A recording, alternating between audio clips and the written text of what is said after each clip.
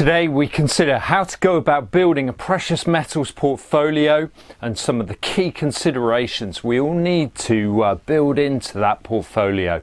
So let's dive on in. Now, this channel provides global macro insights and champions the importance of sound money in a world gone crazy. So please do consider subscribing. Today's video is kindly sponsored by Callinex Mines as part of a public awareness campaign.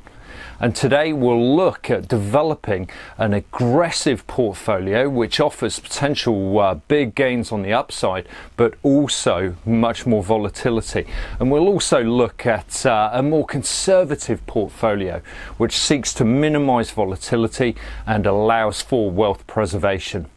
Of course, this video is not financial advice and is simply provided for information purposes only. Also, I've not shopped around for the best premiums here, something you must always consider doing on physical metals because the premiums are right now pretty stiff. So there are some crucial points to bear in mind when it comes to actually developing your portfolio. First, how much you want to actually choose to allocate to precious metals as a percentage of overall investable assets. Allocations here can vary enormously from 10% right through to 100%. Many Austrian economists like an allocation of around 60% or so, but the right amount is what is right for you. Second, what are your goals and over what sort of time scale are you investing? This may involve permanently holding physical metals to avert the impact of current debasement, but having some tradable positions, which you could always exit to purchase more physical metal. Here we're taking a long-term view to 2030, so we'll simply accept prevailing prices for now. Third, you must allocate your investments according to your risk tolerance. Remember, gold for stability and silver for gains. And then mining stocks allow you to leverage the increase in metals prices against a company's bottom line. Essentially, the risk-reward profile works much like this, where streaming companies offer a safer investment but are often premiumly priced. Conversely, junior miners and explorers offer more risk but much greater upside potential. And fourth, determine your asset allocation. And so let's consider our more aggressive investment portfolio and consider an allocation of $20,000. Personally, I see physical metal as a cornerstone of a wealth preservation strategy.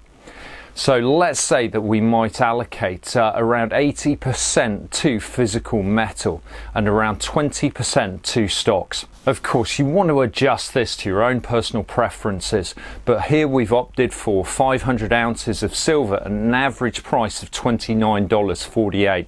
The premiums on silver, as I've said, are pretty hefty right now, and that's reflected on our sheet here.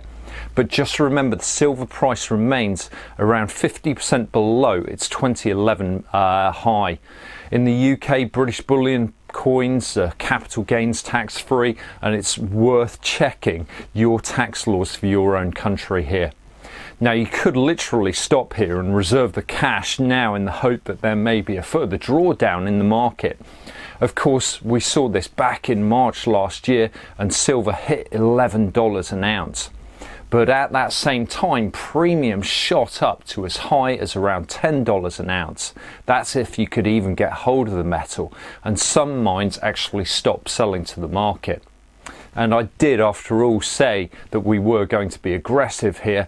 So we're going to develop some stability by adding an American Gold Eagle coin, which comes at a much lower premium than silver, and will offer some balance and reduce our volatility somewhat. Remember, gold for stability, silver for gains. So now we go on the offensive again. This might involve an allocation of around 5 to 6% to your favoured junior miners. Of course, adjust this to taste. As an example, let's look at an allocation to Callinex Mines, our video sponsor for today. Their shares have had massive momentum over the last year, having made a significant silver discovery, which has just recently been followed up by their rainbow discovery. with silver, copper, zinc and gold deposits. This offers decent leverage to the prospect of further increases in base metals prices over coming years. The company's focus is on discovering and then developing base and precious metal rich deposits within established Canadian mining districts. So this does avoid the prospect of jurisdiction risk. They also appear to have a strong team with award-winning geologists on board and an experienced CEO. While they also have zero debt, cash on hand and 28% of stock is held internally. Their projects are split across 3 sites which are all located in areas with a long mining history for silver, copper, gold and zinc.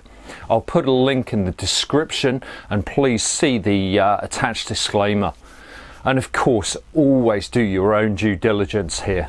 And so let's now add a major established silver miner to provide that upside potential, but also help to reduce some volatility. Personally, I'd want this stock or stocks to be around 2 to 3 times larger than my junior holdings. And I've just added in here Endeavour Silver, whose stock is still trading at around a third of its previous all-time high. Gold Ventures has an excellent blog and list on his site for mining stock and is well worth checking out. I think the long-term prospects here are very good, but there will be some crazy volatility, and for stocks, given the lack of physical premiums, you must think very carefully about your entry positions, as I've said. So do target a price that you are happy to buy certain stocks at and try to be patient. It can be very difficult, of course. If it doesn't happen though, simply move on. And so our more conservative portfolio has gold at its very heart. This offers stability and minimises volatility, so I've allocated 5 gold ounces here. Incidentally, this is the amount that private citizens were still allowed to retain after FDR's gold confiscation. And then we add silver with its hefty premiums but large potential upside, and we take 150 ounces.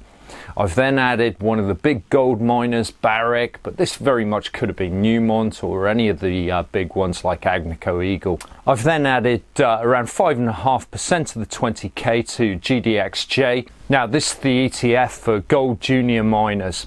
This helps minimise individual company risk but offers the potential upside of the junior sector. To further minimise volatility, we've reserved some cash to utilise in the case of any significant drawdown. Now this is a little controversial, but I did say we were going to be conservative here, and cash does help to actually limit that volatility despite that debasement that's taking place. And so what do you think? Our first portfolio is about beating the market on the upside, while our second is really about winning through lower volatility. What are the right percentages in terms of the allocations for you? Everybody's different, and this will depend upon your risk appetite, your experience in the market, as well as other lifestyle factors. Now, if you'd like a copy of the spreadsheet, which can be easily customized to your own portfolio, do sign up to my email list, which you'll find a link to in the description. And this will be sent out in my first newsletter. Also, see what you think of our video sponsor, Callinex Mines. A decent pullback may represent an opportunity for a longer term position perhaps. Thanks for joining me, and I look forward to seeing you next time. Bye bye.